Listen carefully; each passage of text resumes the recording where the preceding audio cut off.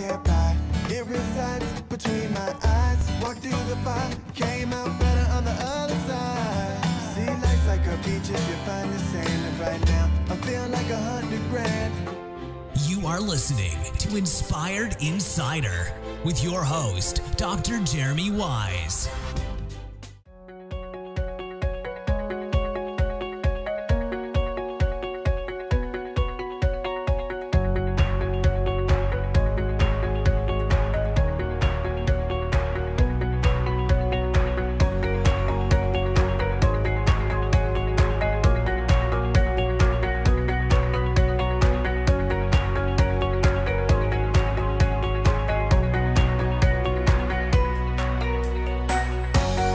Jeremy Weisz here, founder of InspiredInsider.com, where I interview top entrepreneurs and leaders and how they built their business. We're here at the Sage Summit, and the company today is Entryless, and Mike Galarza, who hails from Mexico. Mike, thanks for joining me, and tell me about Entryless and what it does. Yeah, thanks for the invitation. So, yes, my name is Mike Galarza. I'm the founder and CEO of Entryless. I originally came to the US as an intern, and I actually found out that there was a lot of problems in the accounting space because there were a lot of manual processes. So when I set out to envision a solution, it had to be automated and it had to reduce the time that it was spent actually managing those systems. What were you doing as an intern when you first came here? I was actually doing the payables. So I was manually typing accounting records. You're like, I don't want to manually type anything. Exactly, yes. You. And it was an opportunity in which I went into a different company, much larger one, and I had a team that actually would be doing the data entry. But I kept thinking, from my first internship job, that couldn't be possible. There's an easier way. I couldn't understand it, and it was a pain that I saw it. And then when I talked to my colleagues, they had the same pain, and there wasn't a solution the way that I thought about it, and I just had to do it. So what made you decide to come over? Because originally from Mexico, when did you come over to the States? How long have you been here? I've been close to 8 years now, and the company since founding has been 4 years and a half. Yes. So is your family still in Mexico? Yes, all my friends and family are over there, but okay. Yeah, the Entryless is all in the United States, and that's really what really drives through. What's the tough part about starting a company in the U.S. when you're from Mexico? Because obviously you can probably work from anywhere. What made you decide to stay and start it in the U.S.? Yeah, it was actually the talent that you can find in Silicon Valley, and really the merging of cultures that happen in such a place. And I thought of that as a huge value, and also the ecosystem that can support a startup like Entryless and any other startup due to the networking and also the speed of innovation and the encouragement that you get from fellow entrepreneurs to really drive through, because entrepreneurship, it's really hard, but it's very enjoyable, and then once you win, you really win. And that's what motivated me to stay in the United States and not go back to Mexico and do the same thing. So you said entrepreneurship is hard. It's not always easy. Talk about some of the hard times with starting the company. Yeah, so actually the hardest thing was for me the transition to be doing a daily repetitive job into being an entrepreneur, right. That you need to do a little bit of everything, and you have to have perfect execution, because otherwise your company will be dead. I think that transition took me about a year at the time that we were actually developing the product. So were you working full-time while you were developing, or? Doing that. Yes, I had to do that as well, because one of the biggest hurdles as well was the visa. So I had to get an investor visa so I could work full-time into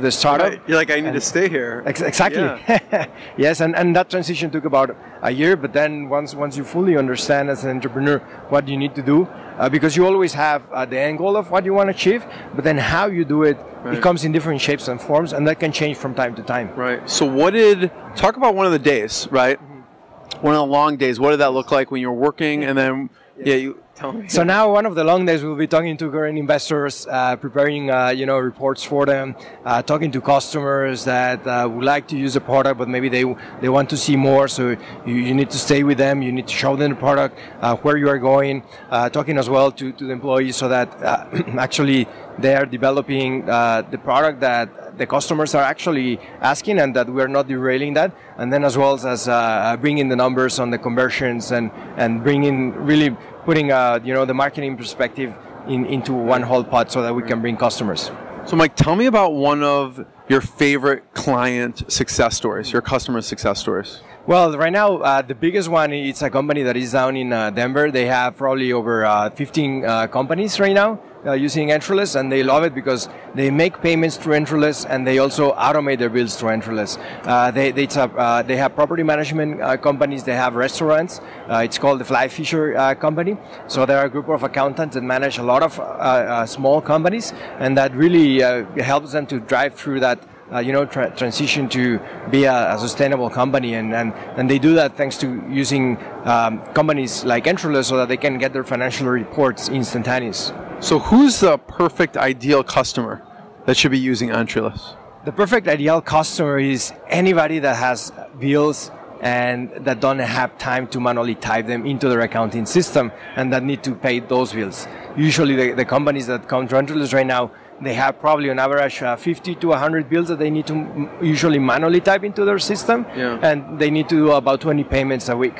So is it like what size company, like employee-wise usually? Yes, employee-wise it can be 1 to 10 persons, but we measure more by turnover, so it's around $10 million in turnover, our average. So it can be that we have a sole proprietorship that maybe is doing only $100,000 a year, or we might have a company that is doing a $20 million, and that is a distribution business maybe down in Las Vegas. Yeah. Mm-hmm. So talk about some of the milestones on the entrepreneurial journey, right? Yes. Some of the highs and lows. What's a low, and then what's a high? Start off with what's been like a hard time that you had to push through. Yeah. I think a hard time would be, for me, it's about everything about the customer and not serving the customer the proper way.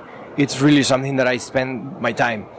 Because then why do you exist, right? Why does a company has the right to exist? And that's something that, for example, one time there was an error on the system in which we sent out about 7 emails to companies that already unsubscribe and that shouldn't have been sent out an email, but it was actually a billing email. That's why they were not on our unsubscribe base. And it was an error from... They get a bill that they didn't know was coming and they weren't happy about. They got a notice that we were trying to charge their monthly subscription when they didn't even have a subscription. So they posted a bad review somewhere that, that wasn't a bad that it was a bad company. So I really took, the direct approach. Okay, I'm going to talk to them directly. So I went out to them and say, hey, this is really what happened. We're very sorry. Please help our business because it's not really our intention. And they understood. And I was able, to fix and get them to understand the situation. But that was really a dark day because, in the meantime that you understand first what happened and then that you understand that it's an error, you really don't want that to happen. Yeah, that's smart because you can almost turn someone who hates you into a customer. Like, that's maybe a good tactic. You just bill them, oh, we didn't mean to do that. Oh, what does your company do again? Exactly. What about like a high point? A high point is any time that you hire the right person, any time that you hire someone that that is going to help you transform the company. Because it's not only about you, the entrepreneur, the founder, but it's also the team that surrounds you and how they will help you drive that vision forward. And some of the highs would be when we, have brought key members of the team. Yeah. So talk about your team a little bit. Yeah. So the team is fantastic. It's awesome. Some of them are right here at the conference. The first one is, CTO. He's the one that really drives the whole company to succeed on our technology. And I make sure that, we bring people to that technology and that they actually use it. But that's one of the key areas of Entryless and why we have been successful nowadays. Yeah. And that's something that has been one of the highlights. What other parts do you need to run the company? What other positions? Open positions right now? No, not open, but any positions like, obviously founder, CEO, CTO, who else is on staff? Exactly. So right now we're focusing a lot on the conversion to paid customers. Entryless has a free component that we love companies to use it, and if they meet the certain threshold to upgrade and have more needs for Entryless software, that's where we come in. Our Salesforce come in, and we're building that part right now. And recently, there's also our VP of Business Development that recently joined. He's coming from Visa, and he's helping us build out the full customer, success, sales development reps, account managers, and the full sales stack. And that's a key area that we are focusing. So, Mike, how did you find or meet your CTO? It was actually through a known connection that we had. That they knew that I was looking for, really a kick-ass CTO, and we got introduced. And at the first meeting, the first 15 minutes, we knew that we were on the same page, and that we really wanted to transform Entryless into the next level. So it was a natural connection when when you talk about the things that that you want to do and how you want to do it. It's not that we agreed on everything, but where we wanted to go, it was aligned. So it was just like a natural thing when we started working. It's like, oh, look, it feels like we have already been working for like the past 10 years. Right. Yeah. So it was very interesting, actually. So, like, talk about your proudest business achievement with Entryless. Well, the proudest achievement so far, I still dream of the ultimate goal of getting all the companies to implement Entryless. Have a much more larger base. That's something that I feel that we're not done yet, and that we have achieved a lot, but we have a higher expectation of achievement, and that's what we really dream of. Yeah. So, first, I'm going to have one last question for you, but where can people find you online? Where should they check you out? Yeah, perfect. So they can simply type on their web browser entryless.com. And they can find our website. They can sign up. It's free to use up to a certain threshold. And we welcome them. And they can also find us on Twitter or Facebook at Entryless. So basically, how you got the domain and why? Yeah, actually, we got the domain because we really wanted a name that will represent the company moving forward and for the years to come. So we wanted really a forward-thinking name that could portray in one word what the company does. And we couldn't find a better way to depict that to a name that it's called Entryless, which is a two-word. We put it together into one to make it a name, to make it a brand.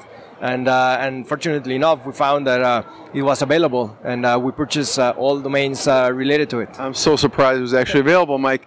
So, Mike, last thing, everyone should check out Entryless.com. But last thing, what's a big lesson that you've learned that you'd impart on other entrepreneurs, whether starting a software company or another company? What's a big lesson for you that really sticks with you? Yeah, the truth is that the biggest thing is not to, give up. You really need to do the breakthrough, and it might be hard. Yeah. And it's always going to be hard. It's never going to be easy. If it was easy, there would be 100 times more companies around the world, successful companies around the world. So just never lay down, and a company fails or a company shuts down when the founder decides not to pursue their dream. Yeah. And that's the point that a company is at.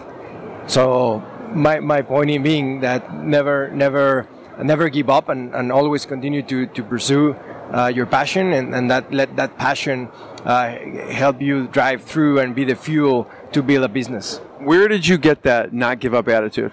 Like from growing up, was there someone someone in your family that you were instilled, or where did you get that from? I have never thought about that, but I think it's a life achievement that I want to do, in the sense that I have the passion to helping other people, and with Entryless we save them time and reduce efficiently in their businesses. So I think that passion for me to help others really drive me to never quit and just continue to do it, because I know that I'm going to be able to help thousands and millions of businesses in the coming years to come, thanks to not giving up. And I think that comes part in sport. So I'm a big cyclist, and I love endurance sport. So I think it comes as well from that end, that at the end you achieve the hill, and the view is great. Right. The view is great from Sage Summit. Thank you, Mike. Appreciate it.